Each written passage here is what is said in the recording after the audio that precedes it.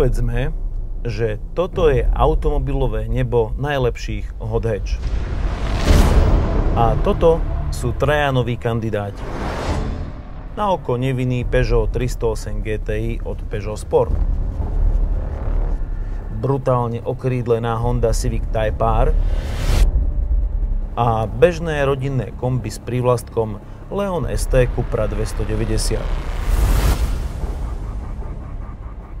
Hoci sme pomiešali do jedného okrídlené zviera, rodinný sťahovák a služobák, mali sme pri príprave tohto testu obrovské šťastie.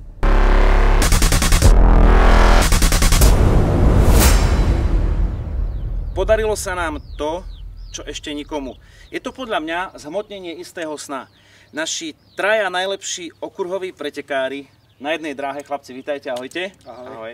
Čau. Pre tých, ktorí by náhodou nepoznali tieto známe tváre okruhového športu, Rišo GONDA, účastník GP3, prvý Slovák tiež? Dobre. Maťo HOMOLA, prvý Slovák, ktorý bol vo VTCC, vicemajster ETCC a teraz už máš menej C-čok v tom pohári, hej? Áno, už len jedno, TCR. Dobre.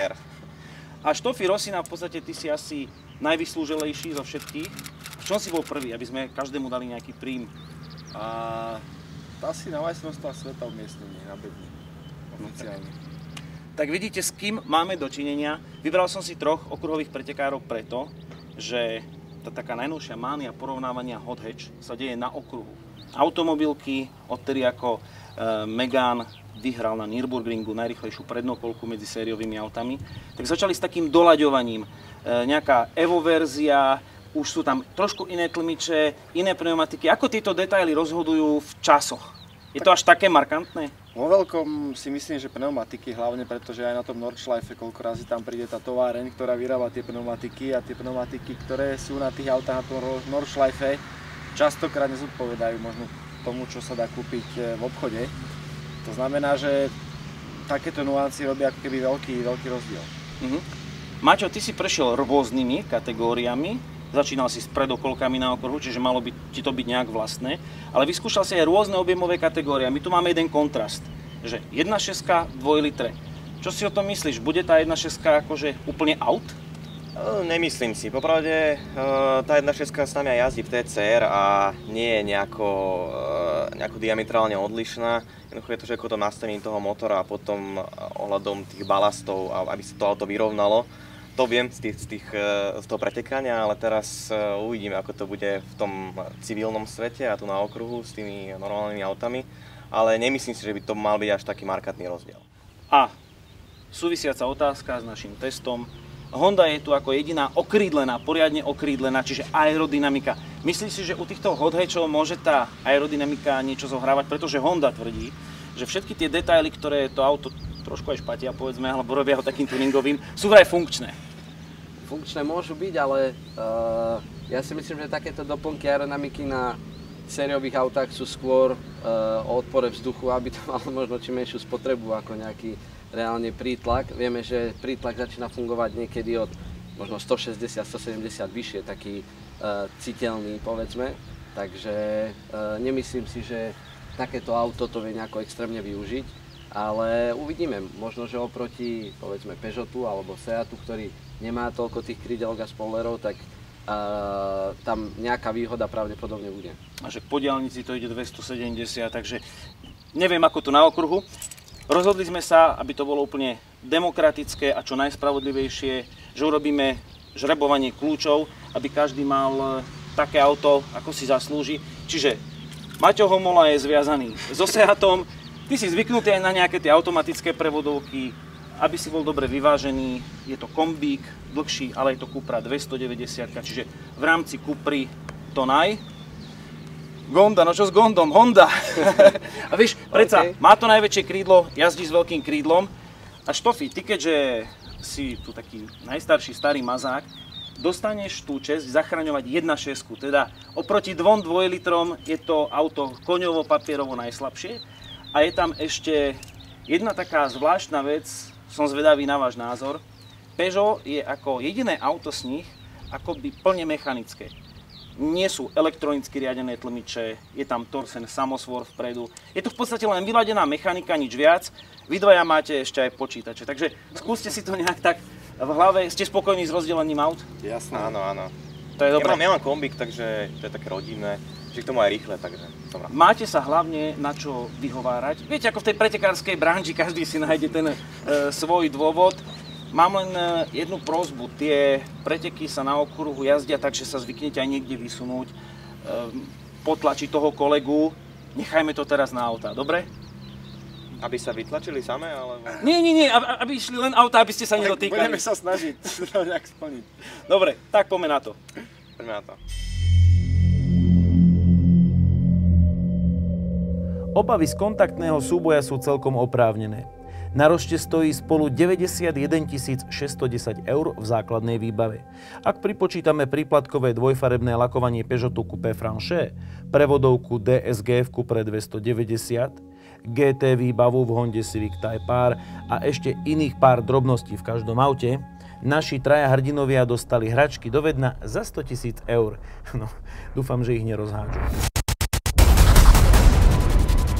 Peugeot 308 GTI je papierovo najľahším autom testu, ale Cupra s automatom a karosériou kombi je iba o 70 kg ťažšia. Honda je dokonca o pár kilogramov ťažšia ešte ako Seat. Možno pre svoju hmotnosť a odpor všetkých krídel má Honda najvyšší výkon. Jej 2 liter miluje otáčky, vďaka turbu má 310 koní a krútiaci moment plných 400 Nm. Seat poháňa známy 2 liter s výkonom 290 koní. Krútiaci moment 350 Nm vrcholí v doslova rozprávkovom spektre od 1700 do 5800 otáčok. Peugeot stráca v objeme aj výkone. Jeho ostrá 1.6 má 270 koní a 330 Nm. Vítajte späť na okruhu Slovakia Ring. Už o niekoľko sekúnd začnú preteky na 3 kolá technickej časti Slovakia Ringu, to znamená, sú to také kratšie okruhy. Štart je pevný a cieľ letmý.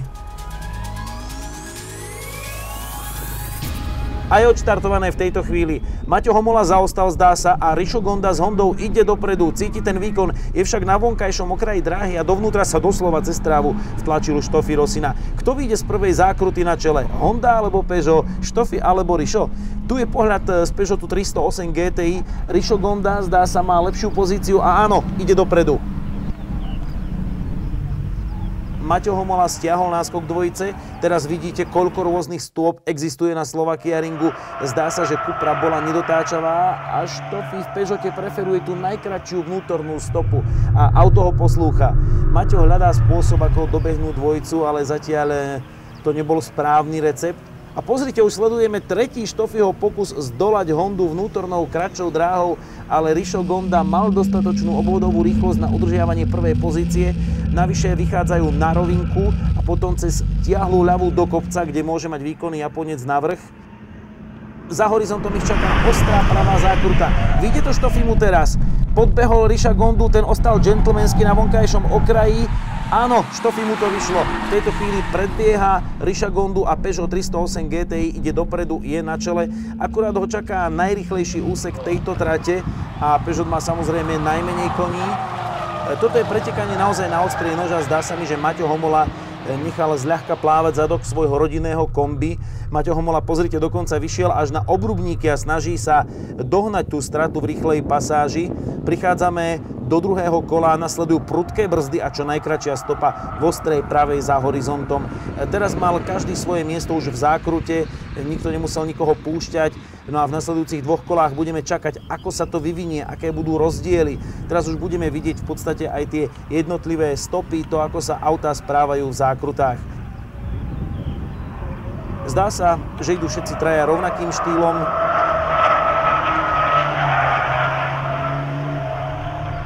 Maťo čaká trpezlivo, kým jeho predné pneumatiky prenesú odstredivú silu bez straty šmíkania. Čaká, čo spraví auto. Garantujem vám, že v tomto teste nebudeme opakovať zábery preto, aby boli pekné. Tu sa deje všetko pred vami len raz a bez prikrášlenia.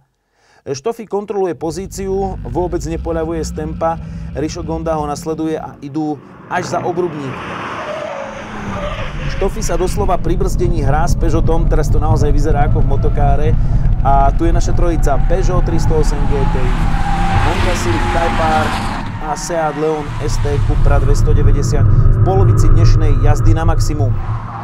Maťo s Cuprou trochu zaostáva a konkurenti mu prášia do očí, ale zdá sa, že Cupra má zábavný zadok v nájazde, tak krásne sa vie zavlniť. Toto nebude nudné rodinné kombi, hoci je tretie teraz na trati, ale bude asi na čele v pomere úžitku a zábavy za volantom. Medzi tým nám prešli autá do tretieho záverečného kola, rozdiely sú už asi dané.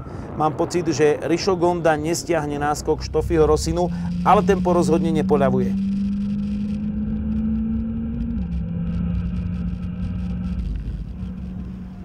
Už teraz vieme, že milovníci okruhov by si mali ku Cupre dokúpiť Michelin Pilot Sport pneumatiky, ktoré sú dokonca v ponuke značky Seat a my ich na tomto aute nemáme. Sledujeme nájazd do zložitej pasáže. Štofi opäť používa aj prachovú clonu. Pozrite si ešte raz prejazd zákrutou z táčej perspektívy. Maťo HOMOLA bojuje s prilnavosťou pneumatík prednej nápravy. Zrejme s nimi nebude spokojný. Vidie to aj z jeho onboardu.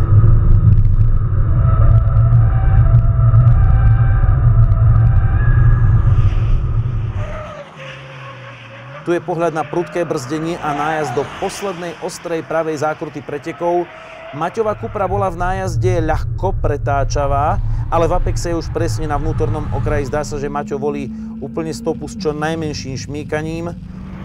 A do cieľa ostáva iba povestná rýchla pravá na Slovakia Ringu. Peugeot 308 GTI urobil Štofimu väčšiu radosť ako jeho Lamborghini a výkonovo najslabšie auto vyhráva v našom porovnávacom teste. Teraz je to už potvrdené.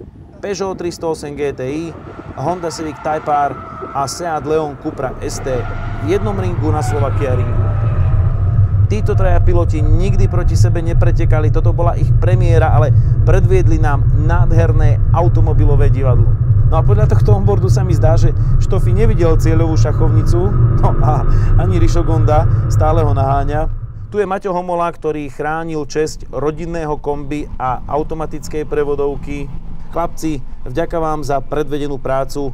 Myslím, že teraz bude naozaj o čom hovoriť, o čom diskutovať, keď si to rozoberieme a rozanalizujeme. Tlačová konferencia s najrýchlejšou trojicou dnešných pretekov v nedalekom hoteli Ring začne už o chvíľu.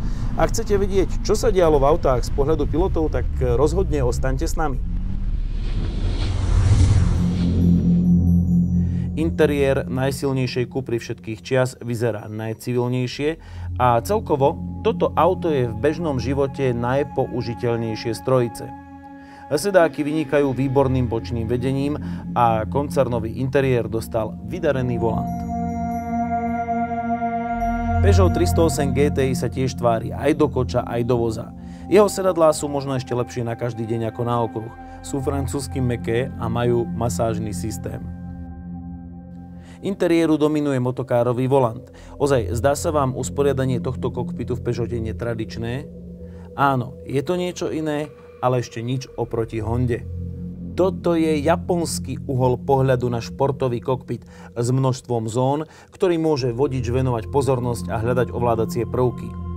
Pri 310 koňovej Honde však treba mať oči na ceste, v rukách výborný športový volant a zadok v najšportovejších sedadlách testu. Chlapci doslova zdvihli vietor na Slovakia Ringu, tak ste išli rýchlo, že nemôžeme nahrávať von pri autách. No, aké to bolo? Tebe sme dali možno mať také auto najrodinnejšie, skončil si tretí, niečo bolo vidieť zvon, aký je tvoj pocit znútra spoza volantu? Tak bola to veľká sranda, s nami troma, to bolo veľmi pekné. Ja som mal kombíka aj najťažšieho a bolo to ťažké, ťažké pre mňa z toho pohľadu, že tie pneumatiky predne nefungovali dobre a tam sa asi prejavovala tá nedotáčavosť a takisto na tých brzdách, že to vlastne, OK, tie brzdy boli dobré, že brzdilo to dobre, vôbec som nemal žiadny problém, že by padal pedál, ale jednoducho tá brzdná sila sa nevedela nejako prejaviť kvôli tým predným pneumatikám a vlastne celú zákrutu som išiel nedotáčavo a musel som nejako regulovať aj v tých rýchlych zákrutách, aby mi ten zadok pomáhal. A vlastne to som tak trocha očakával, že by ten zadok mi v tej zákrute pomáhal, ale keďže tie predné pneumatiky boli tak nedotáčavé, tak ten zadok sa nemohol prejaviť. Čiže prvá vec, takéto auto si treba asi vedieť trošku obuť. Tam boli Continentály a ja si myslím, že vo všeobecnosti tie ďalšie dvojpneumatiky, ktoré boli na iných autách, sú predsa možno trochu iné. Rišo, ty si mal auto rýchlo a zbesilo doslova na prvý pohľad, hej, to je skrátka monštrum a malo by to byť ideálne nastavené auto akože pre okruh. Ako to vidí formulový jazdec?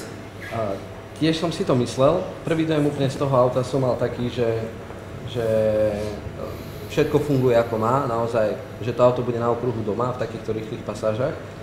A keď sme na to začali viacej tlačiť už počas tých pretekov, povedzme, tak bolo to pre to auto dosť, najmä pre predok. Čo sa týka prejavu motora, brzd, podvozku ako takého, tak si myslím, že veľmi dobre. A samotne celkovo všetko v tom aute je po ruke, radiaca páka, ako všetko po tejto stránke je vyhovujúce a treba to pochváliť. Ale čo prišiel problém, najväčší taký limitujúci faktor, povedzme v čase, alebo pri tých prejazdoch, bolo práve nedotáčavosť, ktorá, povedzme, keď si zoberieme zákrutu, tak na tých priamých brzdách bolo auto veľmi stabilné, ten brzdný prejav bol veľmi prirodzený, veľmi dobrý a prvý možno input na tom volante bol stále veľmi taký, že to auto sa poslalo tam, kde som chcel, ale ako náhle prišiel nejaký moment tej rotácie, tak vtedy bolo treba auto veľmi spomaliť, aby sa otočilo, lebo práve s tým predkom bol problém.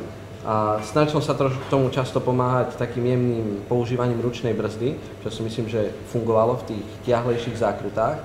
Ale ako náhle som zase začal zrýchlovať, tak možno ten najväčší výkon v tom aute, možno aj kvôli pneumatikám, povedzme sériovým, bolo už možno na škodu, si myslím.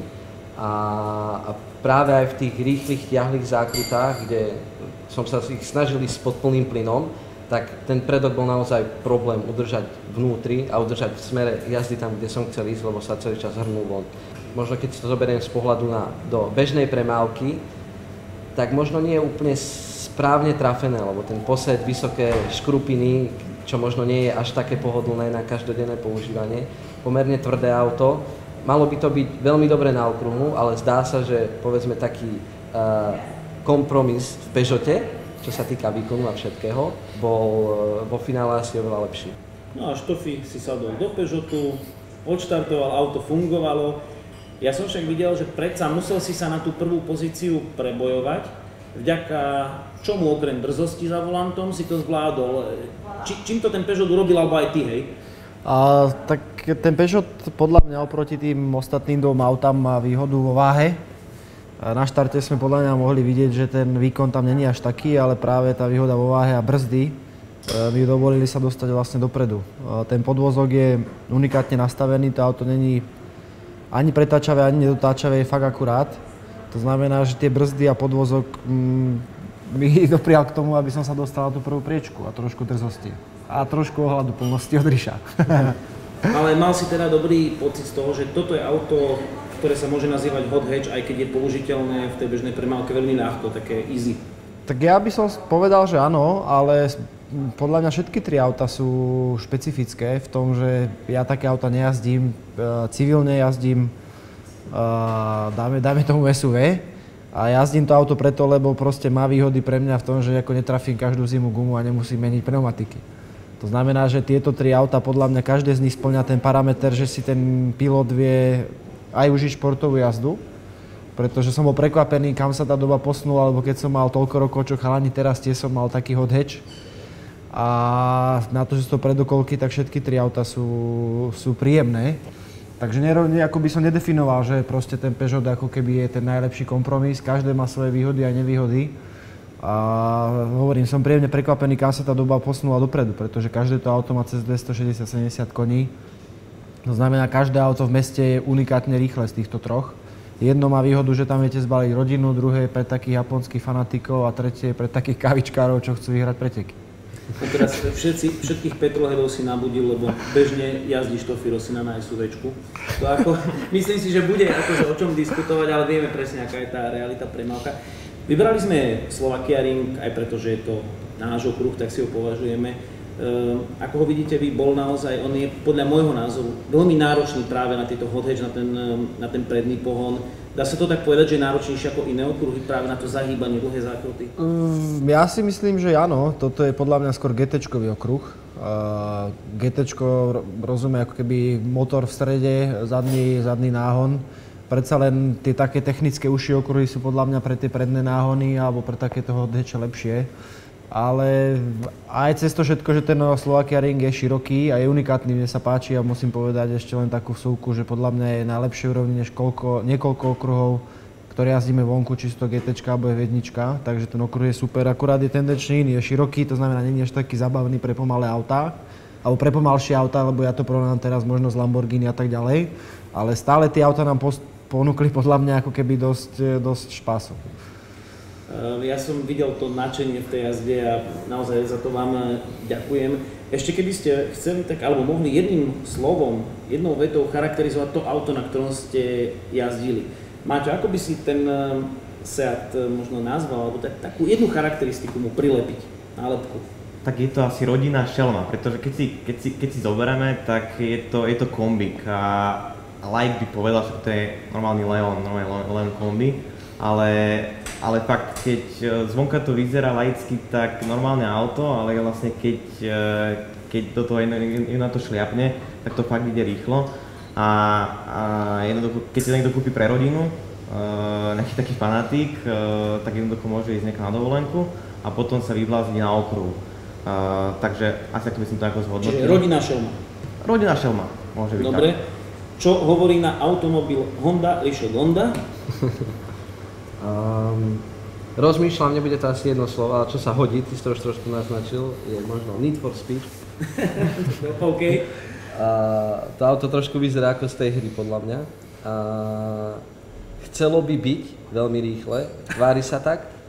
A je to podľa mňa podľa chuti, ak je niekto naozaj taký fanatik.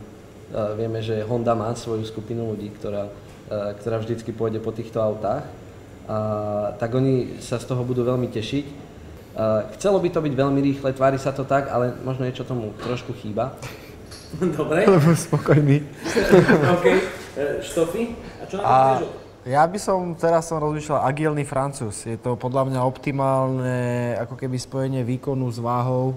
To znamená, je to efektívne agilné auto. Ďakujem, že ste prišli. Bolo to prvýkrát, kedy ste vy traja sa stretli v priamom súboji na trati. Dúfam, že vás to inšpirovalo, že k niečomu takému ešte možno dojde. Nemusíme pretekať už ďalej v súdine. Ešte raz veľmi pekne ďakujem. Držíme vám palce na všetkých tých boiskách, kde bojujete, aby vám to išlo, aby ste prišli bezpečne do cieľa. Ešte raz ďakujem, ahojte. Ďakujem. Ďakujem pekne.